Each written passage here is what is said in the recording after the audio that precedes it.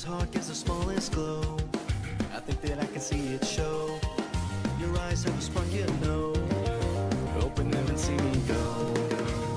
This heart gives the smallest glow. I think that I can see it show.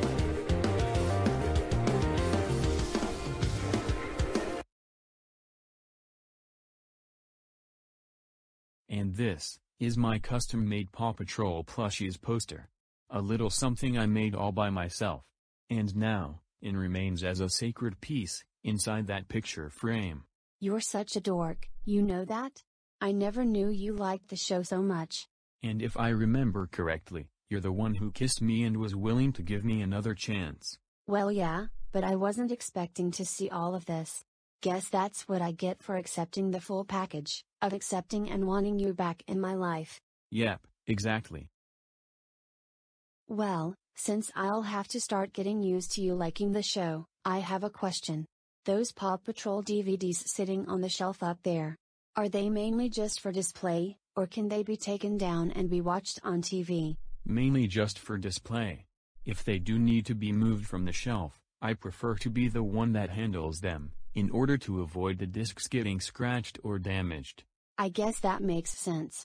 Do any of your friends also know about your liking for the show? Nobody except you, but I'll tell the rest of my friends when the time is right.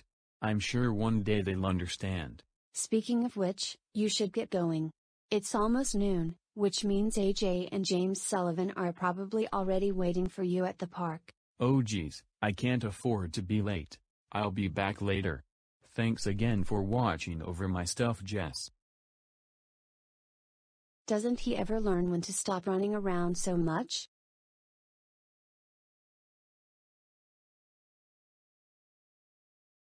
Jace really does care a lot about you, doesn't he?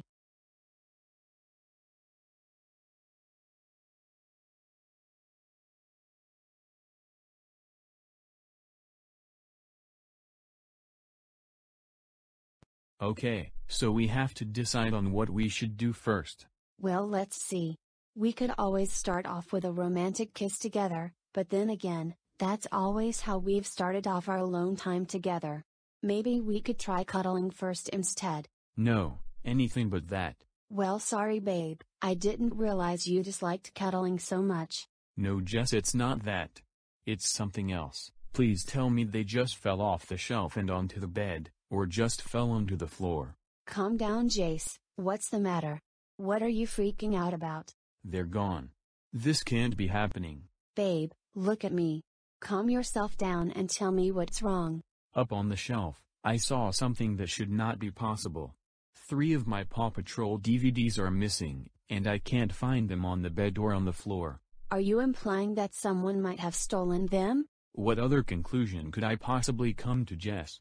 I told you before that I prefer to be the only one that moves those DVDs. Let's just calm down and take a deep breath. Are you positive that you carefully checked on the floor and on the bed for the DVDs? I'm 100% positive. I checked carefully, and didn't see them. I have to find them.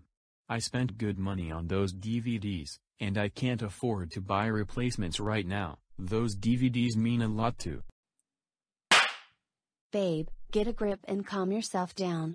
They're just DVDs, and freaking out about them will not do you any good. I want you to calmly take a deep breath, and listen to me carefully. Alright, good. Now let's both think about this carefully.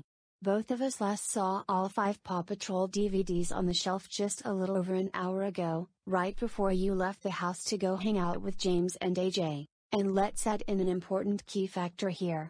I was here by myself at the house the entire time, and I would have surely heard someone come through the front door, or through a first-floor window. Well, my second-floor window is the only other way into my room other than the door. Only problem is, there's a desk in front of the window, and I always have stuff sitting on the desk. Then let's check around your desk, and see if we can find some possible clues. Hey, where's my laptop? It's always supposed to be sitting on my desk. Looks like someone carelessly knocked it over, 'cause it's right here on the floor. How did we not notice that when we walked in? We'll worry about that later. For now, It looks like we have a possible lead. The person who stole the DVDs must have entered through the window and knocked the laptop over, either when they were entering or when they were leaving. Where does your second floor window lead to? It leads to the backyard. The thing is, the backyard is surrounded by fences, and like I mentioned earlier, my window is on the second floor. So someone would need a ladder in order to reach my second floor window. Then let's check the backyard for more clues. There doesn't appear to be any signs of someone using a ladder over here either. Finding the DVDs might be more difficult than we thought. Wait a second, babe. Look over there, by that tree. No way. It's my Paw Patrol Ultimate Rescue DVD.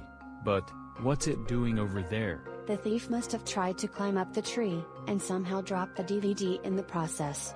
Well, I'm glad this DVD is safe and sound, but we still have to find the other two that are still missing. I promise, babe, we'll find those DVDs as well. I know how much they mean to you, and I won't let some thief get away with this. Thanks, Jess. You're the best. Here, you head inside and put this DVD back in your room. I'll look around and see if I can find any more clues. I sure hope my other two missing DVDs are fine. Thank goodness that I have Jess helping me look for them. Hello? Hey, I found another possible clue, but it's not in the backyard. It's on the other side of the fence.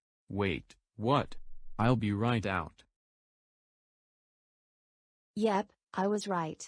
There are clearly markings on the ground over here by the fence behind the house, and they definitely came from a ladder. Hold on, remember how my Ultimate Rescue DVD was near the tree? How come they didn't use the ladder instead? The ladder would have been too heavy to throw over the fence, and the fence itself is too high for someone to climb. Plus, if this was a one-man job, it would be near impossible for them to grab the ladder, and then pull it over the fence. Also, if the ladder somehow fell down, or to avoid being seen by someone, then the thief would have had to jump off of the roof into your backyard, and then would have had to climb the tree, resulting in them dropping the DVD. You're really good at explaining these kinds of things. Yeah, I know, must be from all the crime shows I watched back in the day. Regardless, let's get back to work on finding those missing DVDs of yours. But the thief could be anywhere by now, and we wouldn't know where to start looking, or who to ask for help. Excuse me, but I think the two of us can lend you both a helping hand. Nice to see you, Jace. It's been a while since our last friendly get-together. Oh, hi Jessica Andrews, nice to see you too. And who's your friend that's accompanying you? My name is Roxanne McAllister, but you both can call me Roxy. Roxy's my cousin, and also my next-door neighbor.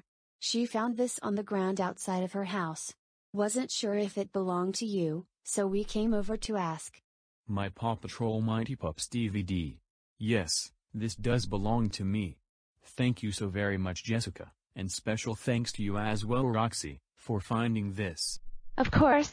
But I have to ask, why do you like a TV show that's mainly targeted for younger kids? I guess it's because. We'll have to save your questions for another time, Ms. Andrews. Me and Jace here still have one more missing DVD to find. Yeah, what she said. There's still one more DVD we need to find, and we'll need all the help we can get, to find out who the thief is. We figured out the robbery occurred sometime between 12 p.m. and 1 p.m. Well, I wasn't home around that time period, but I know my cousin was. Did you happen to see anything strange around that specific time period, Roxy? Now that you mention it, I did see something strange. Well, we're all ears, Roxy. What did you see? Earlier, before I found the DVD, I saw these two strange dudes walking by, and they were carrying a ladder. A ladder? Sounds like that just might be the lead that we need. Did you manage to get a description, or a good view of what these two guys looked like? One was really fat with brown hair, and the other one was wearing sunglasses, had black hair, and had a bike or jacket on. Well, this changes everything. Now we know that there are 2 thieves instead of 1. We'll put the description you just gave us to good use, Ms. McAllister. Thank you for your assistance. We'll take things over from here, Jessica. I appreciate you and Roxy bringing the DVD back to me. Glad we could help you out, Jace. But remember, you still have to answer my question when you get the chance. Don't worry, I'll be sure to do that another time, whenever I'm available, of course. In that case, me and Roxy will be on our way. See you 2 around, and good luck finding your last missing DVD. Bye, Jess. Bye, Roxy. You both take care. Well, I'll head inside and put my DVD back on the shelf, then we'll head out and see if we can find those 2 thieves. Sounds like a good plan to me. So how exactly are we going to find these 2 thieves? Roxy may have given us a description, but it could be near impossible to find them. Not if we look hard and look carefully, dork. We'll find your last missing Paw Patrol DVD, then we can put this day behind us. I sure hope you're right, Jess. You know, what we're doing today reminds me of an episode of Paw Patrol. One of my favorite episodes too. Which episode was it? Ultimate Rescue, Pups and the Case of the Mystery of the Missing Cell Phones. In that episode, Chase, one of the members of the team, had to lead the entire Paw Patrol team to help solve a mystery when all of the town's cell phones went missing. And who was the one responsible for stealing those cell phones? Oh yeah, sure, like Miss Boyle, an episode you haven't seen yet. I'll have to show you sometime so you can find out for yourself. I'll be looking forward to it. Anyways, where do you think we should start looking for these 2 thieves? Well, if I was a thief, I'd definitely hide in an alleyway, in an abandoned building, or possibly even somewhere that nobody would. Babe, stop walking. Stop walking? Why? And what are you looking at? I think I just found our thieves that match the description that Roxy gave us. Over there, in the park.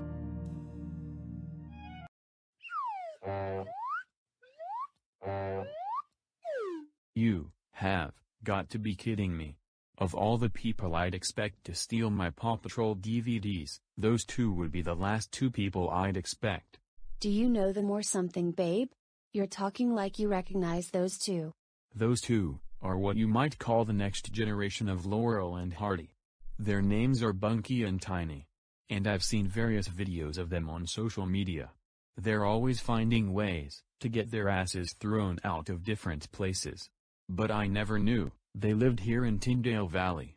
But you're right, they do match Roxy's description, plus I can clearly see a bag and a ladder next to them. Honestly, it looks like those 2 are the only thing standing between us getting the DVD back.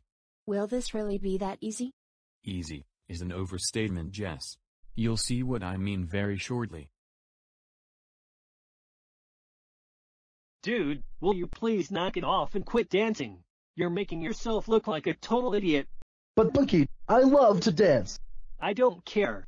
I swear, sometimes I question why you and I are brothers. Regardless, we need to keep moving and get out of here before someone sees us. You did steal valuable items, right? Yes, of course I did. Okay, good, because I want to get some really fast cash off of the stuff we stole. Yeah, Bunky, behind you. What do you 2 want? This conversation is between me and my brother, so get lost. Yeah, that's not going to happen. You 2 might as well just hand over what you stole. I don't know what you 2 are talking about. Now scrap, get out of here. We're not leaving anytime soon, not until you 2 give back what you stole from me. And we can clearly see this ladder right here next to us, and that bag over there behind your brother. Just hand the bag over and there won't be any problems here. Look, I honestly do not know what you 2 are talking about. We have never stolen or taken anything. Wait, Bunky, that is not true. We took some stuff from a house just today, and now you're gonna get rich. Wow, we greatly appreciate you helping us out. Tiny, what the absolute 9 levels of hell is wrong with you? I know you're really retarded, but I did not expect those exact words to come out of your mouth. I just wanted to admit the truth. I will never know why you and I are related. Now we are definitely screwed, thanks to you. Told you, these guys are like the next generation of Laurel and Hardy. Look here, you brats. We are not going to return the items in this bag. They belong to us now, and we are going to get rich off of these valuable. What the? Hey, there is a hole in this bag, and what is that just fell onto the ground? Looks to me like one of the valuable items you ended up stealing from my house is actually a Paw Patrol DVD that belongs to a really good friend of mine who has a younger sister and brother. Nice bluff. Thanks. Tiny, what is this? I thought you were going to steal something valuable, not something that is for little kids. But Bucky, this DVD is valuable. Maybe in the eyes of a preschooler, you stupid idiot, but not to me. Look here, with the fact that the DVD in your hand is not going to be worth really much of anything, why not just give it back to me? And if you agree to give the DVD back, we won't tell the police about you two stealing other people's property. In my opinion, it's a reasonable deal. You give back the DVD, and you two don't get in trouble. So, what do you say? Normally I would not do this, but I am not gonna get jack squat off of this DVD, so fine, you two can have this back. I got it, and just like the other ones, it's not broken or damaged. Thank you for agreeing with our conditions. As per our agreement, we won't notify the police about your actions today. I suppose that is a fair trade. Now, if you two do not mind, please leave. I am gonna have a little talk with my brother. Alright, we'll be on our way then. Good day, I guess. Good day, gentlemen. Bucky, why are you mad at me? Why? Oh, maybe because you stole DVDs that are actually meant for little kids, you big dumb buffoon. I knew I should not have trusted you to break into the house, using the ladder and that tree. We're not actually going to let those two get away with stealing your Paw Patrol DVDs, are we, babe? Of course not, Jess. We're still not going to rat them out to Tyndale Valley authorities, but they still will be dealt with, accordingly. Well, I am way smarter than you, and I know it. Oh, that is a laugh. And what are you going to do? Beat me up? You cannot do that even if you tried. Maybe he can't, but I can do it, easily.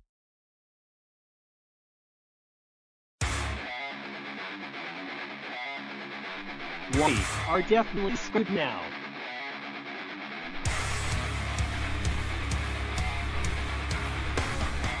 You two never learn, do you?